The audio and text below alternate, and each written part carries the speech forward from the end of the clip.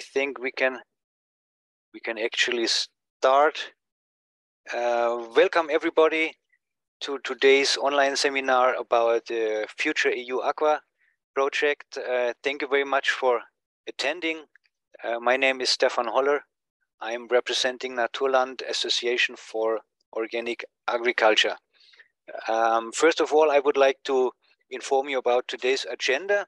I will give you just a very short introduction about the FutureEUAqua project, some background information.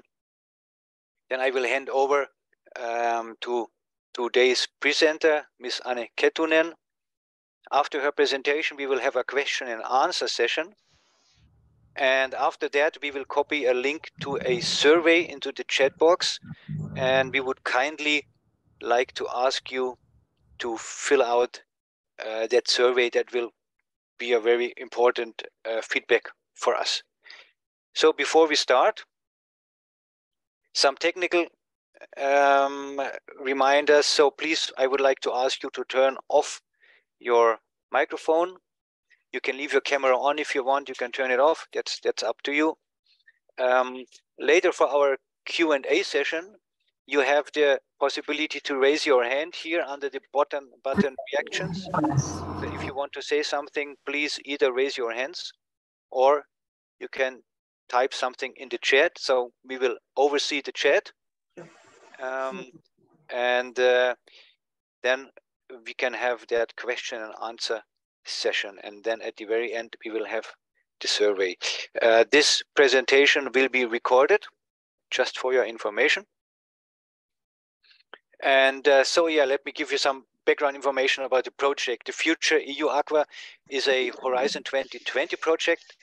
Altogether, there were 32 partners involved, so it was quite a large project consortium.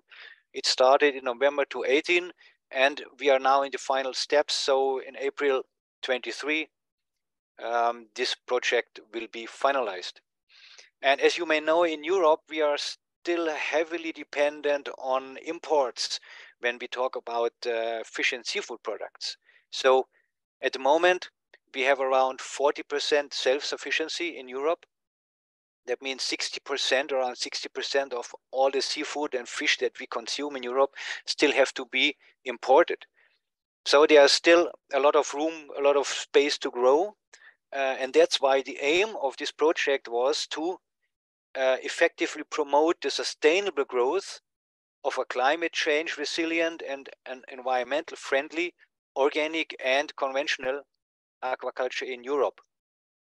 The consumers in Europe, they are quite sensitive, so that growth has to meet also the challenges that we have with the growing consumer demand for a high quality, nutritious and responsibly produced food. Today's topic will be about sustainable breeding. So the question was, for this work package, how well are the current breeding practices and methods equipped to respond to future challenges? So this topic will report how the current selective breeding programs that we have for Atlantic salmon, for sea bream, sea bass, rainbow trout, how they can respond to the future demands for novel feed compositions and climate resilience, and make further improvements in disease resistance. And today's topic will be presented by Ms. Anne-Helena Kettunen from the Norwegian Food Research Institute, NOFIMA. So Anne, please, I stop sharing my screen. Thank you, Stefan. And I'm handing over to you. Thank you. Just a moment, I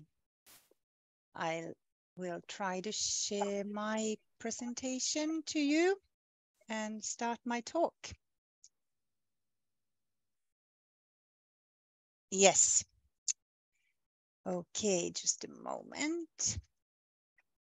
Very good. Thank you, Stefan, for the introduction. And it is a pleasure to see so many here today attending this webinar.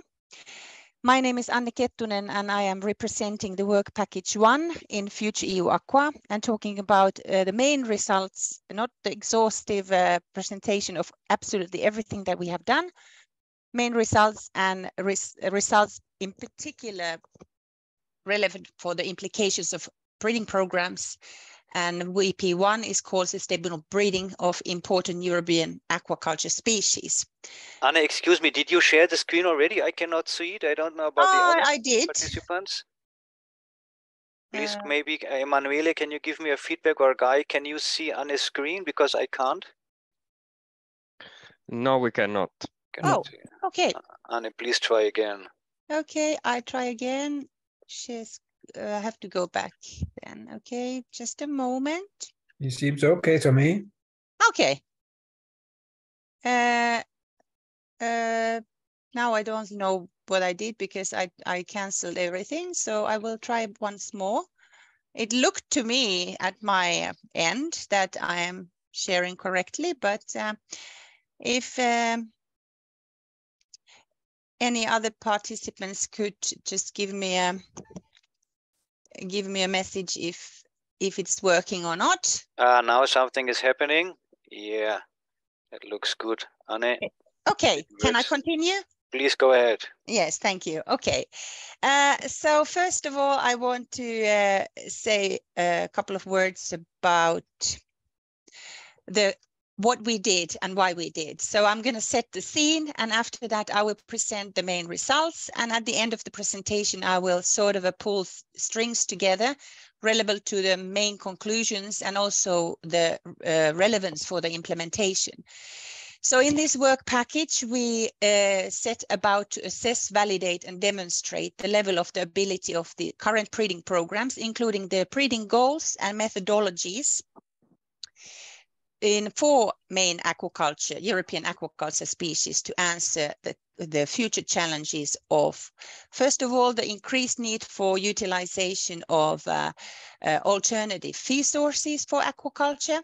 And this we went about to look at the genotype by diet interactions, as well as the genomic selection when fish are fed either commercial and conventional diets versus that we use novel feed sources either from plants or low trophic based ingredients. I come back to that in my presentation.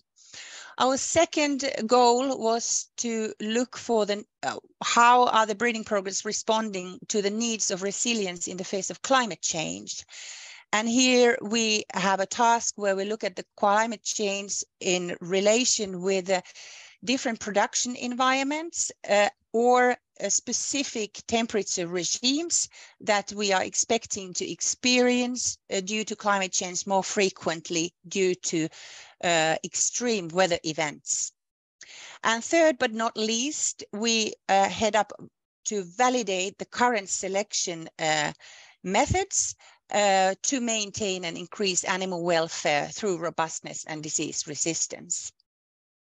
So as said, we utilize 4 species, Atlantic salmon, where our collaborator is Benchmark Genetics Norway. European sea bass and gilthead sea bream material originates from Nireus, currently Avramar, and rainbow trout from Usland stamfisk from Norway. And I have listed here our partners in this work package. And I want to mention that not only the genetic material comes from these companies, and we have also a partner from Hellenic Center for Marine Research, but many of the research activities are heavily lying on these partners. So work has been done hosting all the partners.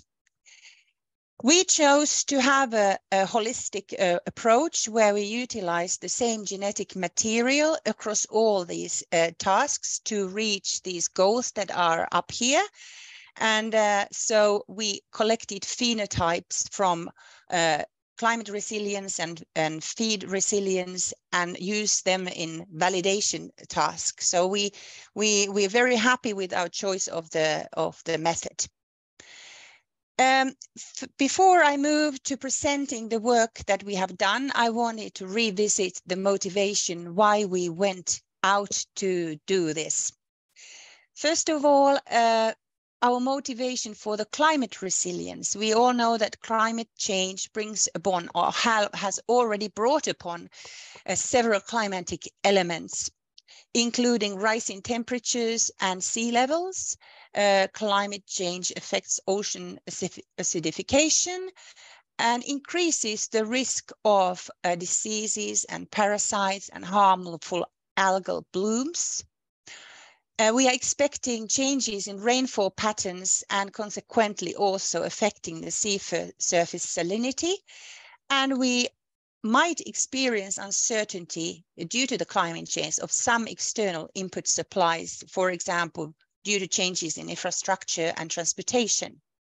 And as I already mentioned in the objectives, that we are expecting to experience more frequent severe climate events, storms, heavy rainfalls, and so forth. For the finfish aquaculture, this is very relevant because many fish are poikilothermic, so their body temperature and metabolism and many downstream physiological processes are closely connected to water temperature, making them specifically vulnerable for these climate changes and in particular temperature.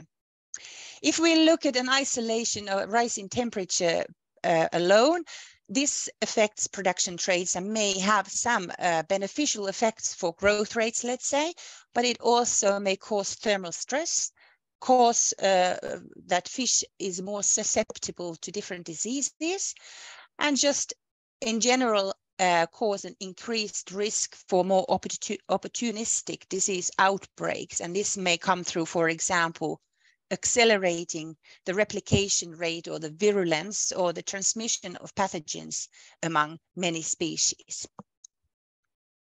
Similarly, I want to revisit the motivation of why we want to look at the resilience of aquaculture species relative to new novel feed ingredients. We all know that in the long run, fish farming relying heavily on fish meal and fish oil as feed ingredient is not sustainable practice. So there is an increase to use alternative raw materials in fish feed, and this is also prompted by many regulatory, climatic, and societal issues. One question is, how does geographical location, climate, or feed formulation affect economically important traits in terms of level of production, for example, growth rates, general survival, or resistance to diseases? But animal breeders and breeding companies in particular are interested in a phenomenon called genotype by environment interaction, which causes discrepancy between the expected and realized performance and genetic gain from breeding nucleus to practical aquaculture. I will present this phenomena a little bit more detail, sort of that we know everybody what we are talking about.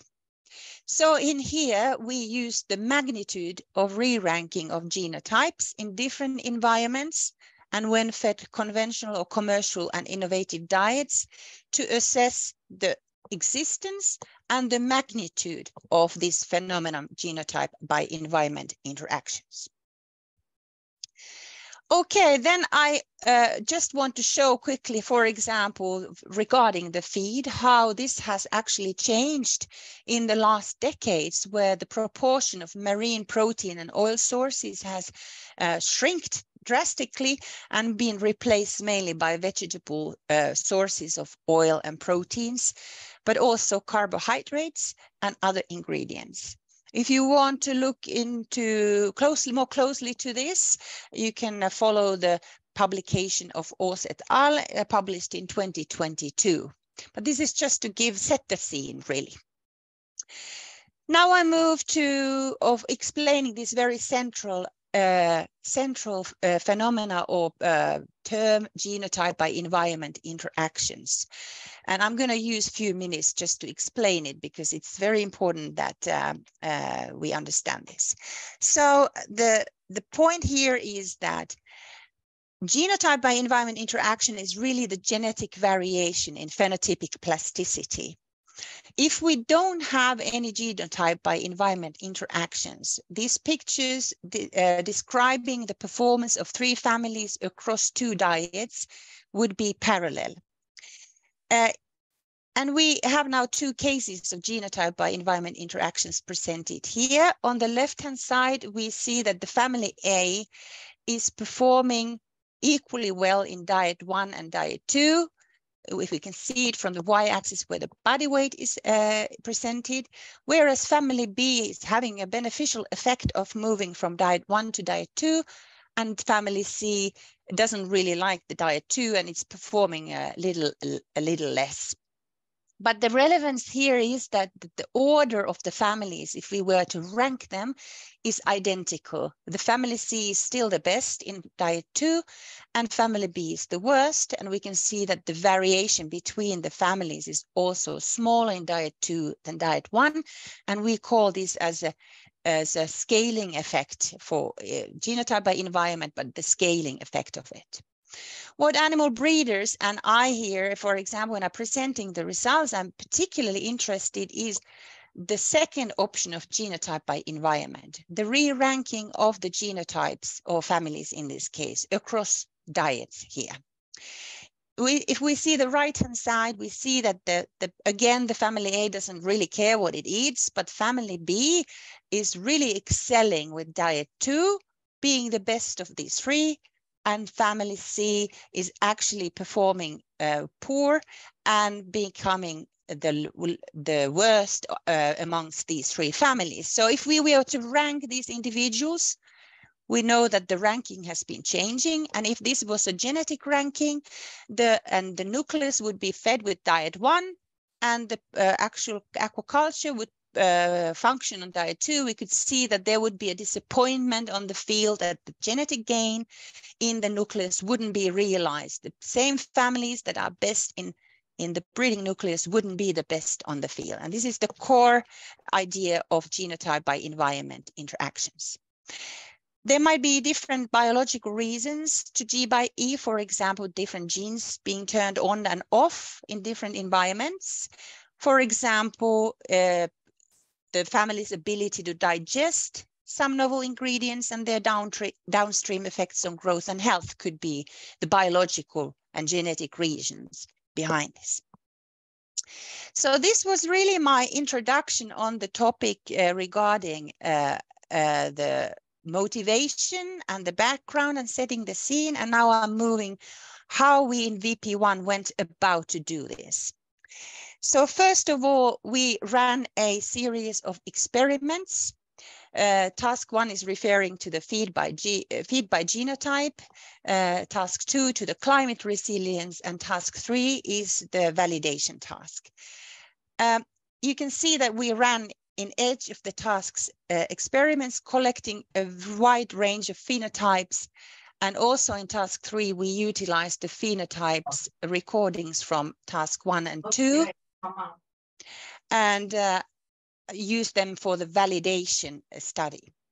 But this is just to illustrate that we had a massive work ahead of us. We have pulled through all the experiments successfully despite of COVID and everything, so we can be really proud of this. And I want to mention that we did statistical power calculations beforehand when we did the experimental designs to make sure that we go about designing experiments where we have enough power to detect the heritabilities and genetic correlations that are necessary for our conclusions. And typically, when we assess G by E, we say that we need to have a genetic correlation 0.8 or below to make a conclusion that there is a significant re-ranking of individuals or genotypes across environments. And not only did we do this in beforehand, but we also did it retrospect when we were done with the studies. We went and reanalyzed the power and made sure that our conclusions are valid for the experiments that we have run. Okay, now I'm going to move into going quickly through, not quickly, but not exhaustively through all the experiments. I want to present the experimental designs and the main results of the most relevant traits. And I start with salmon, and then I go on and talk about bream and bass in one package because the experimental designs were very similar. And after that, I move to the validation. But first, feed by G study and climate resilience. In Atlantic salmon, we ran 2 sets of experiments. In the south, in the Norway's map, rounded around Bergen, we fed only conventional feed with 2 kgs, semi-commercial conditions, whereas at Gifas on the Nordland county of Norway, we ran 2-by-2 experiment where 2 kgs were fed with the innovative and 2 with the conventional diets. In the final analysis, we utilized 67 families originating from Benchmark Genetics Norway. And for the climate resilience, we used the conventional cages north and south as describing the climate differences or the production environment differences. Whereas for the feed by G, we used the cages in Nordland County and the 2 diets. 2 isoenergetic diets were formulated and produced by Aquafeed Technology Center in NOFIMA. And the difference between the diets was mainly that the conventional was a very old-fashioned or sort of an old-fashioned, really marine-based diet, whereas innovative, 50% of the marine oil was replaced by algae and 75% of the fish meal by insect meal. And we also wanted to take into account that we don't have soya maybe available and took the innovative diet completely without soy. If you look at the numbers by the cages, I've tried to summarize how many individuals were put on the cages and how many phenotypes we harvested. The first number in each of the cage is saying how many individuals were put out to the sea. The middle number, how many individuals phenotypes we harvested for the pedigree-based analysis. And the last number, how many individuals were available for the genomics. And in this talk, I only report for salmon the genomic parameters and genomic results. So when we look at the genotype by feed interactions, we run this experiment in North and from October to following year in August. And we can see that the conventional diet was outperforming the innovative, 200 grams difference between the body weights and big difference in survival. On the right-hand side, you see the histogram of reasons of mortality, and you can see that in particular, wounding was a challenge in the innovative diet. We were challenged by 2 pathogens during the winter months, and innovative diet fish was suffering high mortalities. We also had a HSMI outbreak in July, and this resulted in almost 35% mortality from tagging, not from the setting to the sea, but whole production period, and 21% in the conventional diet. And when we look at the end weight of this experiment, we also calculated some other growth parameters, like I'm presenting here, end weight and thermal growth coefficient. We noticed that these traits are in both diets highly heritable and have a good potential for selective breeding. And what main importance for us was the genetic correlation, which is 99 and 96% for these growth traits, indicating no significant re-ranking of the genotypes across the environments. So in this case, we have, if you remember back to the figure in the beginning, in the introduction, there is a scaling effect, but there is no crossing the lines in very simple terms. We also did a genome-wide association study looking at any significant associations of some genomic areas and the phenotype types, and we did not find. And this supports our idea of polygenic inheritance of growth in Atlantic salmon. If we look at the same species, but the climate resilience, then you remember from the map, we had the south and north station. And if you look at the upper figure on the right-hand side, you can see from the temperature profiles that these experiments were not run equally many days. We were aiming at same body weight, but unfortunately we had to terminate the south experiment a little bit early due to COVID reasons and staffing, and also a high level of lice infestation and threatening ILA outbreak. So we can't really compare the body weights, but we can on the phenotypic level, but we can look at the heritabilities. And again, we found high heritabilities, in particular in the South Station for end weight and thermal growth coefficient. And again, high genetic correlations between the traits. And again, we can conclude that based on this study, we don't see any significant re-ranking of genotypes. The genetic material performs equally. The ranking of the genotypes in South and North is almost equal. We used also, again, a GWAS study to look at the QTLs for growth. And same story as for feed by G. We did not find scientifically significant associations with the SNP tool and the growth traits, and supporting again the polygenic inheritance. And the same main SNPs were sort of a responsible most of the variation in both of the sites. So there was the same genomic areas regulating growth in both sites. Okay, and then I move to the Mediterranean species. For sea bass, European sea bass, we used the Nireus cage farms located in the western Greece to assess the genotype by feed interactions. And we were again asking what level high substitution of marine ingredients, now here with plant-based ingredients, will affect growth, and will that have consequence for the breeding company to adjust their selection criteria. So we tested commercial standard diet versus plant-based ingredients in 88 sea bass families, and we tested almost 11,000 individuals. Experiment was run between August 2020 and July 21, and you can see the experimental design on the right-hand side, where the blue circles are the control feed, 3 kgs, and 2 green circles are the experimental diets. This makes approximately 25 fish per family were in each cage. When we look at the growth of these individuals, we can see on the right-hand side the growth curves. We were measuring body weight at different time points and also making parameters of thermal growth coefficient and so forth to describe the growth. But in this presentation, again, I will concentrate on the harvest weight, which is the economically mainly important trait. First, the upper figure, you can see that the feed curves, the green lines and the blue lines deviate.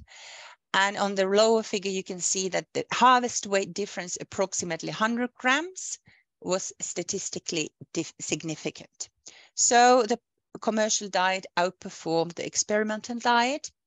When we look at the general survival, there was no difference between the diets. And similarly, as for Atlantic salmon, we did not find any support for big effect QTLs, rather a support for our polygenic inheritance for harvest weight. We went on in sea bass to look also the fillet fat content and fatty acid profiles.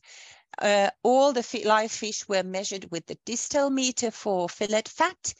And then according to the variation, we chose 400 individuals per diet for a closer scrutiny on chemical fat and fatty acid profiles. We also genotyped some of this, but we had a little bit problems of getting success in genotyping. So only 300 plant diet individuals and 220 commercial diet individuals were genotyped. On the right-hand side, up of the figure, you can see how we selected the families for this analysis. So the line is the regression line between how fillet fat content measured from the live fish in a plant and commercial diet. And the red dots are the families that we selected for this analysis, covering the whole variation in the original fillet fat measurements. When we looked at it more closely, we noticed that control diet had higher values of polyunsaturated fatty acids, but in the fat content, there was no difference between the diets. In the table on the diagonal, you can see the heritabilities of these traits. And this is analysis combining both genomic information of the relationships between the individuals and the known pedigree. We can see that the fillet fat and omega-3, EPA, and DHA have good potential for selective breeding. And on the upper triangle above the diagonal, you can see that the genetic correlations are high and favorable, enabling simultaneous selection of fatty acid profile and body weight, for example. We ran again a geo study from this quite small material. There was some SNPs giving a significant signal, but really no conclusive association with fillet fat content or fatty acids were found. We did the similar setup with the gilt-head sea bream material, where we tested 117 families, again 11,000 individuals, same location and same diet as for sea bass. Experiment was run between November 21 and September 22. Now just 2x2 experiment, again 25 fish approximately per family tested. We can really conclude the same. Commercial diet outperformed the experimental diet and no differences in survival between the diets. And here you can see similar growth curves and points of measurements of body weight, as well as the histogram of the statistical significance between the harvest weight and across the diets. The genetic material originated from Nireus material, now Avramar, but also Andromeda strain. And because there was a difference between the depth of the known pedigree, we separated also the Nireus material for itself in 64 families. And you can see them on the right-hand side, the empty bars. And we wanted to separate them in particular when we estimated the genetic parameters, because the pedigree depth is very important in that. So when we look at the genetic parameters for G-by feed in bass and bream, the green table represents the sea bass and sea bream is in the blue. On the fat font, you can see the heritabilities, and both species end weight with both diets is heritable, and we can apply selective breeding. When we look at the off-diagonal elements, 0.92 and 0.96, they tell us that the correlation is high and the standard error of the prediction is low. So we can again conclude that we did not find any significant re-ranking of families or genotypes across the diets. Similarly, I want to present the European sea bass and gilt-head sea bream climate resilience experiments. These were done at Nireus hatcheries. It's at the southeast of Greece in a laboratory conditions where we had two temperature regimes, volatile and smooth. Volatile was based on real temperature profile of a specific area, very exposed area in the Aegean Sea that is harboring intensive aquaculture production. And we wanted to mimic this to see how the growth is affected by these abrupt changes in temperature versus if we smoothen out this curve, ending up with a similar day decrease over treatments and tanks. Little less than 7,000 individuals were tested in a 4-month trial, and we measured the body weight once in between the experiment and at the end of the experiment at approximately 100 grams of body weight. And on the right-hand side, you can see that no statistical difference was found between the end weight between volatile and smooth treatments.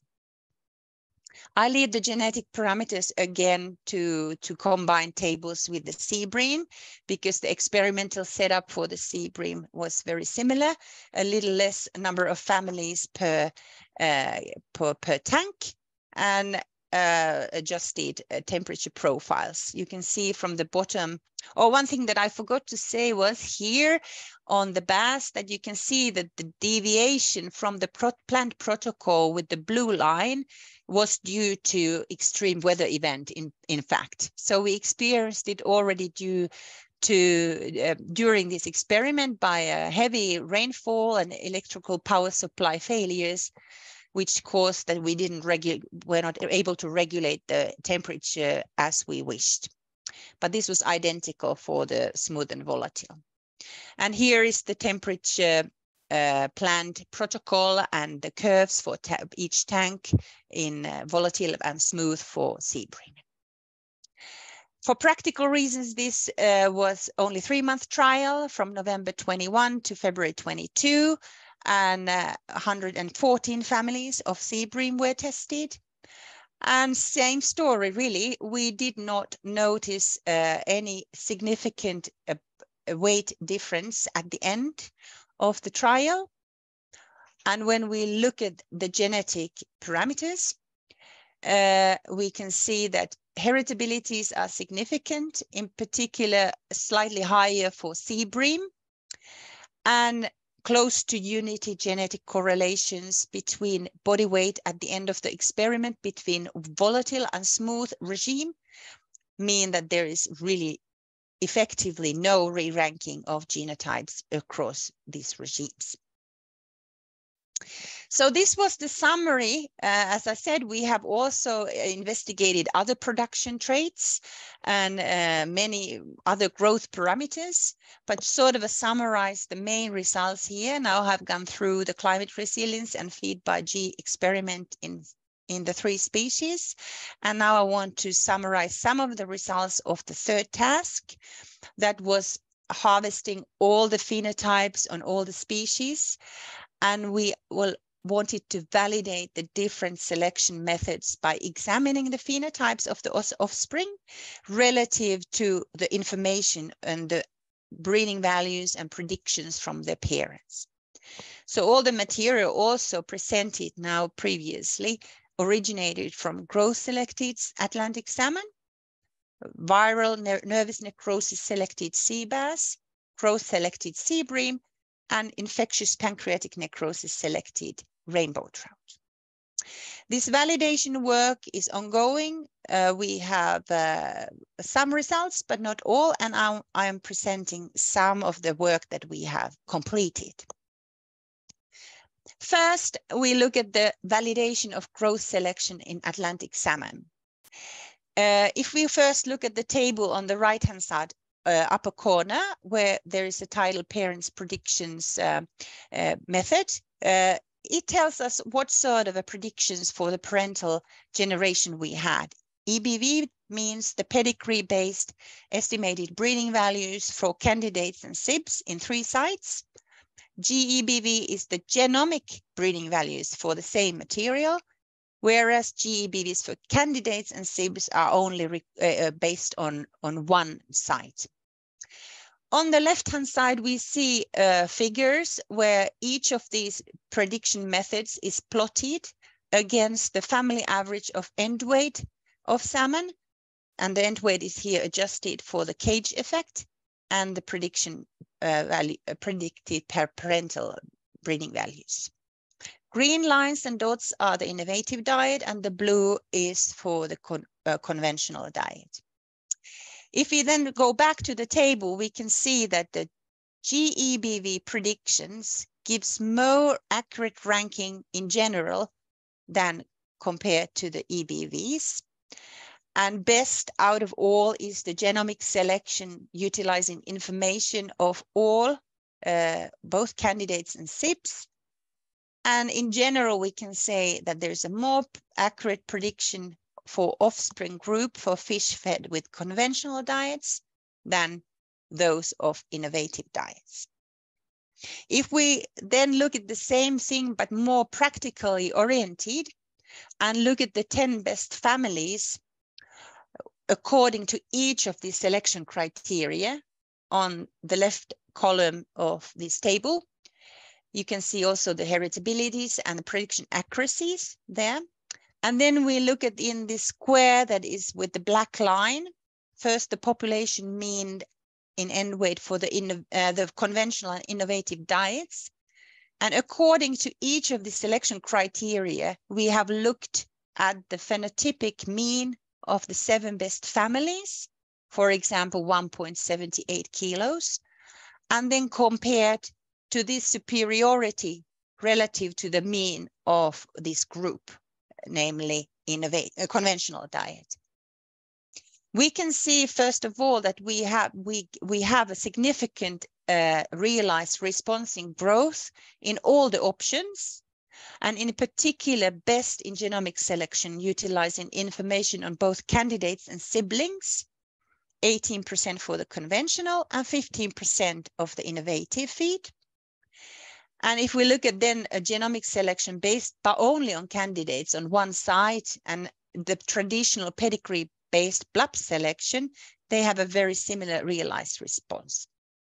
And again, we experience that conventional diet gives largest response, except when the genomic selection is based only on SIB information. There's a slight difference then that the innovative diet, 9% versus 7%, is slightly higher. But this gives us an indication of good realized response in growth, in particular with the genomic selection utilizing information from both candidates and SIBs in both diets.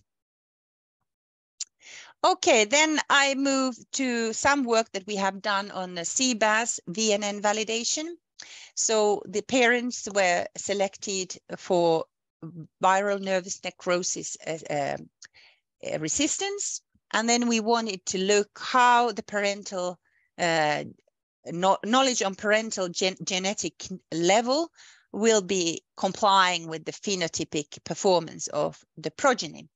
So we tested 2,300 individuals that were intramuscularly injected with the VNN. And then we recorded the survival phenotypes of these individuals. And this was done very frequently, 6 times a day, just to make sure that we collect right phenotypes. On the curves on the left-hand side, you can see the daily mortality peaking already before day 5 and accumulated mortality ending up approximately 60%, which is fairly optimum for these sort of genetic studies. In the histogram with the sort of a cyan or light blue bars, you can see the differences of each bar represents a family. The differences between families in survival. This expresses a good variation. And when we estimated genetic parameters, we found low but significant heritability, in particular on the underlying liability scale, which enables selective breeding. We also estimated that there was no significant genetic correlation between growth and VNN survival, meaning that selection for growth doesn't affect the genetic resistance of CBAS to this disease. And then I want to just present the marker-assisted selection validation. So as I said, the parents were pre-selected. And actually, there has been shown that there is a quantitative trait loci explaining 33% of the genetic variation for VNN resistance detected in another project. And in this area, there is 10 single nucleotide polymorphisms identified. And this paper is published by Vela et al. In 2022. What we did then was that we wanted to see how well the parental favorable or unfavorable genotypes comply with the progeny performance in this challenge test just presented. And we noticed that 40%, there was a 40% higher survival in families that were carrying homozygote favorable genotype or heterozygote favorable genotype compared to families that were carrying the unfavorable phenotypes. So this is very good news, and we continue with this validation. We have regenotype type the parents with the Med-Aid Perform fish, Med-Aid 30K SNP chip, which has been used across the work packages, tasks in this work package. And we also have already genotyped the offspring, and then with this validation work is still ongoing. And last from the results, I have time to present the IPN results from rainbow trout. Infectious pancreatic necrosis is a severe disease and attacks rainbow trout on a fry stage. And there has been problems with both two types of viral strains, namely specific rainbow trout IPN and Atlantic salmon IPN. And we wanted here to see the difference and the heritabilities and the genetic correlations on resistance towards these two strains. So we run a following experiment, testing nucleus families and specific crosses. And specific crosses, we know the genotypes of the parents. 98 families in total for the rainbow trout IPN strain, and 25 families, only the specific crosses for Atlantic salmon IPN. And this is based on previous results on these resistance studies in rainbow trout in Usland stamfisk material. We recorded survival phenotype, tissue sample of fish, and genotyped it and assigned to the parents. The trial was run in 40 days and all individuals were genotyped. The results from this challenge test show that the red line, which is the Atlantic salmon strain, caused higher mortality, around 60%, whereas rainbow trout was less pathogenic with a 32% mortality. As for sea bass, on these light blue bars, each family, 98 families are represented in the Atlantic salmon trial, and lower with the blue and red are the families that were appearing in both of these tests. Variation there as well, and also that the survival in the rainbow trout was higher. Rainbow trout viral strain didn't cause as severe mortality as the Atlantic salmon. Genetic parameters tell us a significant genetic variation, in particular on the liability scale, and higher estimates for Atlantic salmon IPN virus, which enables selective breeding. And the interesting here is that we found very high genetic correlation between resistance to these two strains, meaning that if we select for one, we gain genetic gain for the other. So we're expecting to the fish to be resistant also the other. These findings have a very strong industrial implications. For example, we can perform very strong selection for parents carrying loci linked to the resistance on a multiplier or production groups, and can avoid losses in IPN outbreaks. Or we can make marker-assisted selection with very few SNP markers for resistance against this disease. And this can be then used together with other traits in a low-cost breeding programs. And finally, these are the results. And now I'm trying to pull this together with two last slides. First, the main conclusions. We went out to assess the G/E in climate and feed resilience, and our results show that high genetic correlations between growth traits across climates or temperature regimes or across different diets indicate non-significant genotype by environment interactions in all the three species tested. We also obtained high, significantly different from zero heritabilities in all the traits, growth traits, moderate or high estimates, meaning that independent from the environment or feed, growth can be genetically effectively improved by selective breeding. More results conventional and commercial diet outperformed the novel diets in these experiments in all the 3 species tested. We did not see any growth differences in the temperature profiles tested for sea bass and sea bream. We can conclude that the selection for fatty acid profiles can be implemented in selective breeding for sea bass, as is VNN resistance a good trait to be selectively improved, although the heritability was low. We can also see from the genetic correlation that was 0 between growth and VNN resistance that when we select growth in sea bass, it doesn't have any adverse effect on the disease resistance to VNN. From rainbow trout results, IPN resistance in rainbow trout can genetically be improved, and we can use either strain to test the resistance.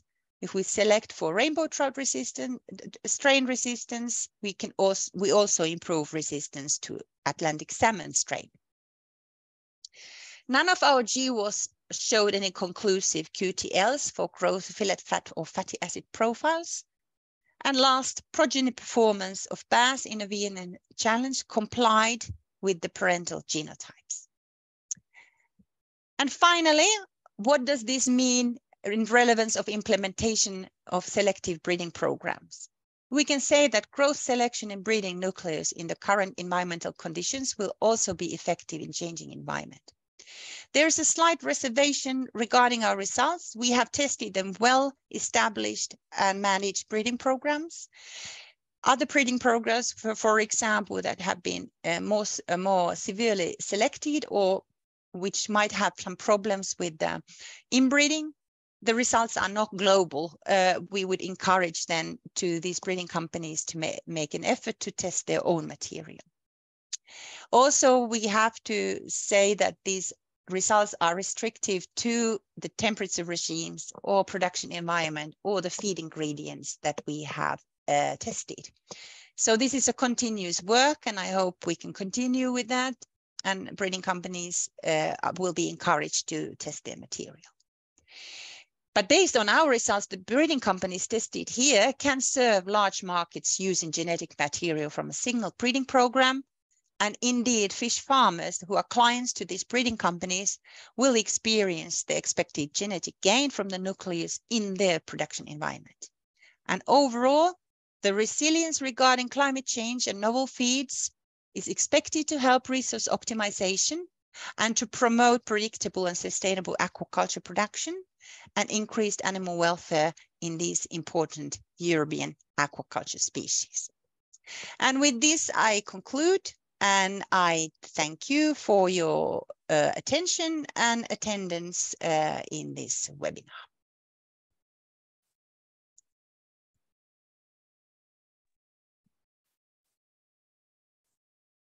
Yeah, thank you very much, Anne. That was indeed highly interesting. Thanks a lot for that insight into your research activities. Very sophisticated project setup.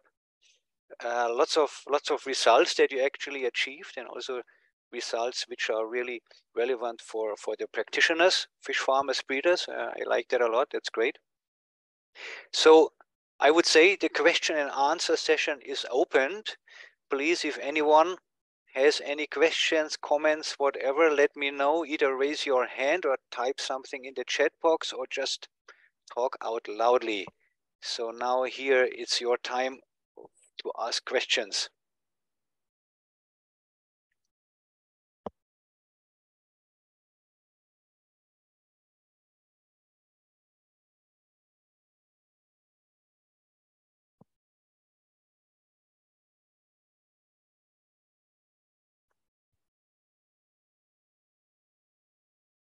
Anna, maybe in the meantime, I'm going to ask you a question. So as we have seen, obviously the commercial, the conventional diets, they outperformed the innovative diets.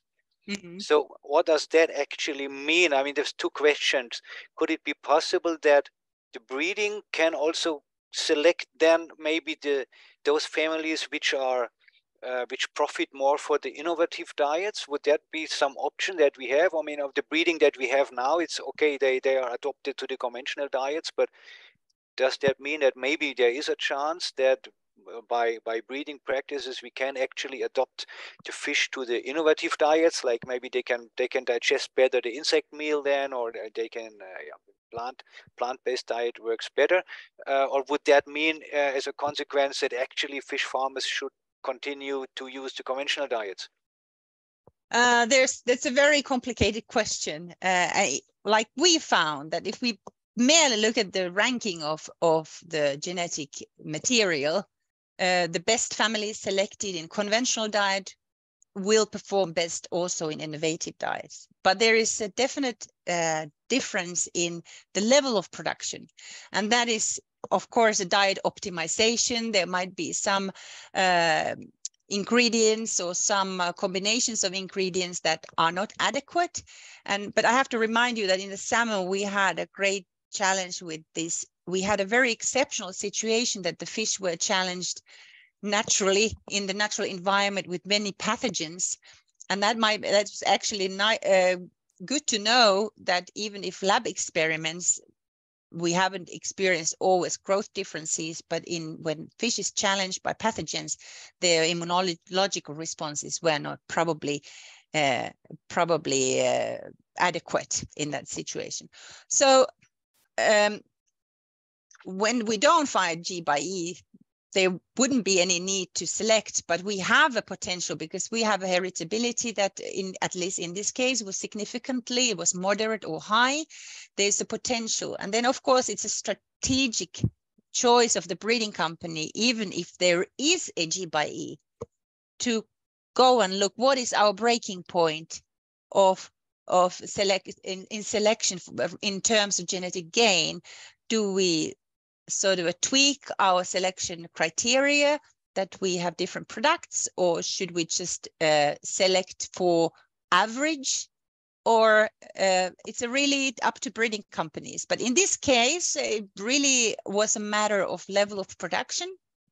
It was not a matter of G/E or that some families performed well in conventional, but poorly, but in general, the best were best also in the alternative diets. I see.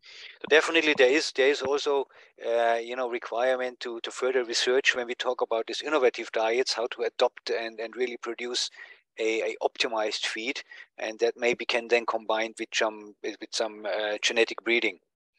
Yeah, thanks a lot. I see a question here from Hans Ramsayer. Please, Hans, go ahead.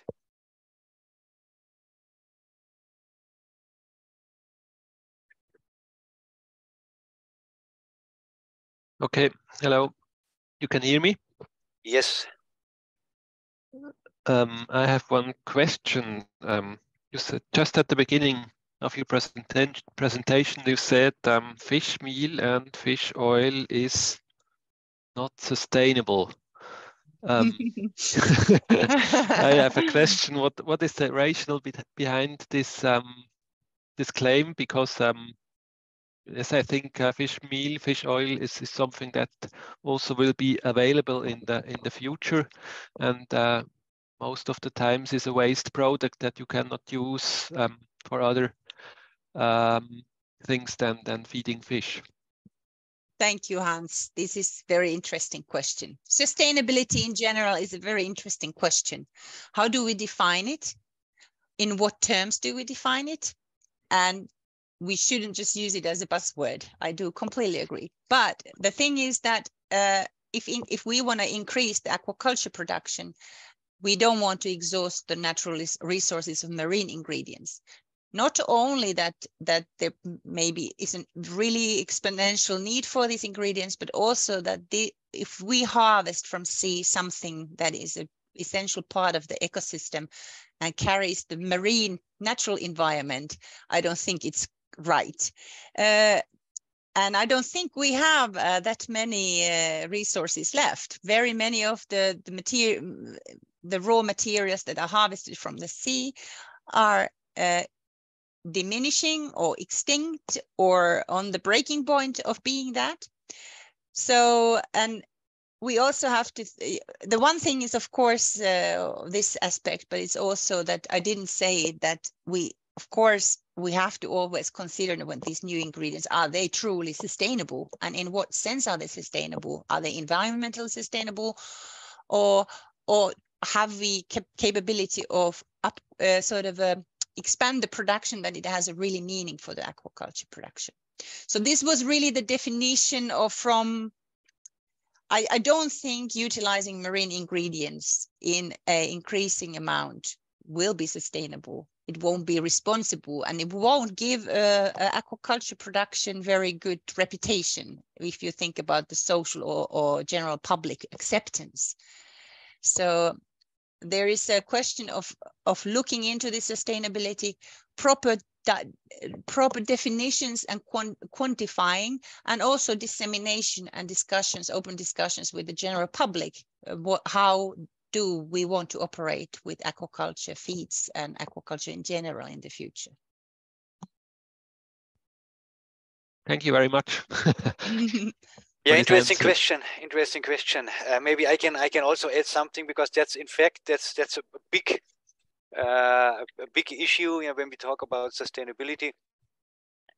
Also, I think in my view, it's not necessarily more sustainable to say a plant-based feed is more sustainable than a fish meal-based feed. It really depends on where it comes from. You know, if for fish meal we have different kind of sources. When we talk about whole fish, typical example would be the industrial fisheries, you know, in Peru. That's, of course, even if the fishery itself is sustainable, we take a huge biomass out of the oceans only for the purpose to feed it to other fish. Of course, then that's questionable. But if we use trimmings from fish that are caught for human consumption, if we use bycatch, those kind of sources, they can be sustainable. Of course, they are limited. So we have to see how do we best use them, how do we optimize their use. But that there is, I would say, sustainable, something like sustainable fish meal does exist. It really depends on the source. And if you look at the plants, you can have, for instance, a conventional soy that comes from Brazil. I would not say that is necessarily sustainable. But for some reason, people always consider a plant-based feed is sustainable and the feed that contains fish meal isn't. But it really also depends on where does the plant ingredient come from.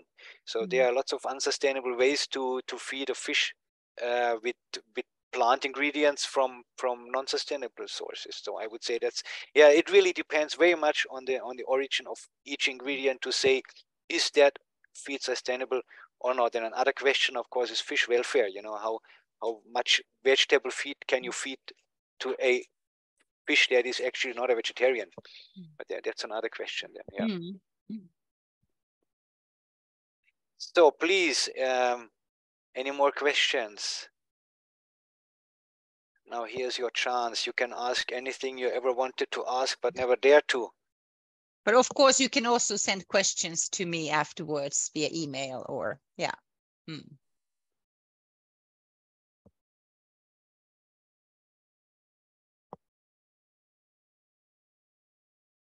So I don't see any questions at the moment.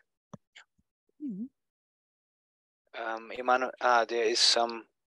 Are you able to provide a copy of the slides? Yes, we will upload the presentation, the slides, as well as the recorded presentation to the FutureEUAqua website. So you will be able to find it there.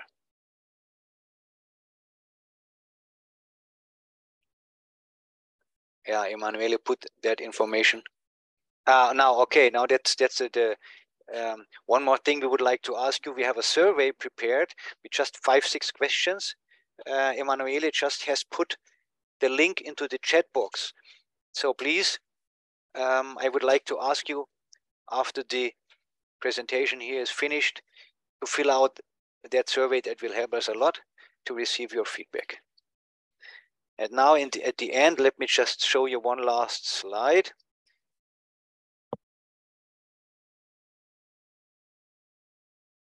Just a second.